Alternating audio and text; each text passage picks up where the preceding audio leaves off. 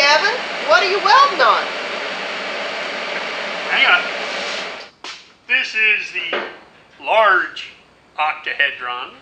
I'm sorry, a truncated octahedron. This is just half of it. And going around all these pipes. Everywhere, around and around and around and around. You get dizzy going around all these pipes. So, I had another email the other day. You guys are coming up with some great questions, believe me. Gentleman wanted to know about lift start TIG. He said, I don't have a foot pedal like you got. All I've got is the torch, but my machine doesn't have high frequency. Can you talk about that a little? So most TIGs have a couple different ways that you can start the arc. You've got the foot pedal for like when you're working at a bench. You've got the trigger that's on the torch itself for if you're standing up, you're in some weird position, what have you. But they also have a high frequency start and a lift start, or a scratch start, if you will. The difference between those two, the high frequency allows you to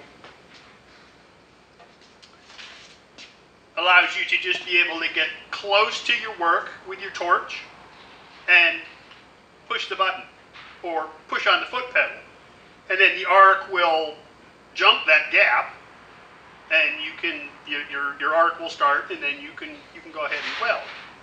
With a lift start, no foot pedal, no high frequency. So it doesn't matter how many times you sit here and push your trigger, that arc is not going to make that jump. You have to push the button, touch it to the metal. The machine says, oh, hey, I got metal, I can go. As soon as you pick back up, the machine puts all the power on, and that starts the arc. And then you can go ahead and do your weld, and when you're all done, you push the button again. That turns the arc off. You still have your post flow of the gas, so that helps to cool the weld, and you're done. So on this longevity TIG weld 250 AC/DC, the difference is right here at this switch. Either high frequency, the HF, or lift. So now it's changed over. So instead of the foot pedal working, or instead of the high frequency working where you can just click it and go, now you have to click it to start the machine, touch it, pick it up, then the arc will start, and then you can go ahead and go. If you have a foot pedal, though, why would you do that? Why would you even want the option? Well, the high frequency, that's a good question. The high frequency actually causes a lot of damage to electronics.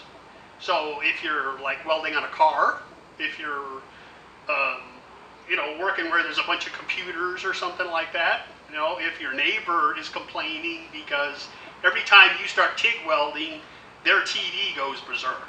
It's all fuzzy, or the radio goes dead, or if you've got a radio turned on in your workshop and you try to TIG weld with high frequency, then all of a sudden you can't hear your radio until you stop welding. That's the high frequency doing.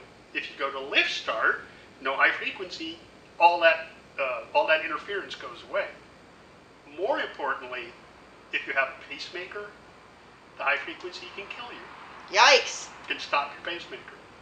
That's why, you see TIG welders working like this. Okay, so I got the machine set to lift start.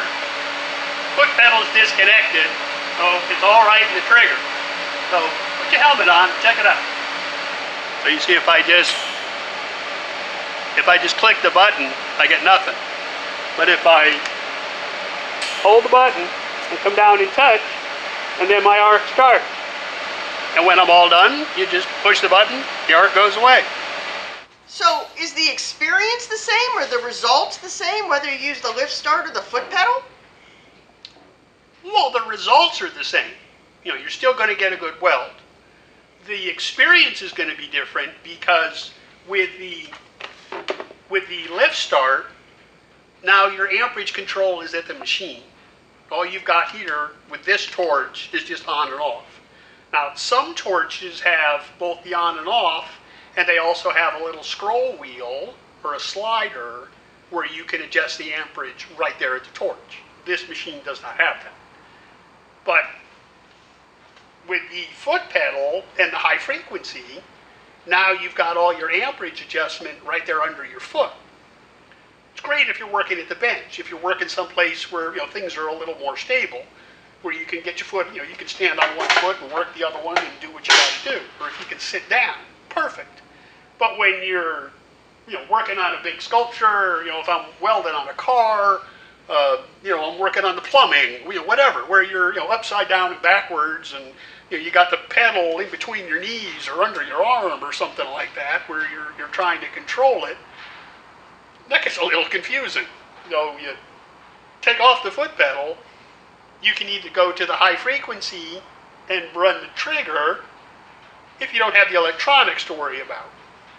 But if you got electronics to worry about, then you go to lift start, and then it's just on and off, and all your adjustment is at the machine. So you got to have it set up correctly to begin with. Or somebody to help, you can do a little bit of weld and go, oh hell, hey, turn that up a little. They can go over and adjust it for you. That's really the only difference that I see between the two of them. Hope that answers your question. I'll see you next time.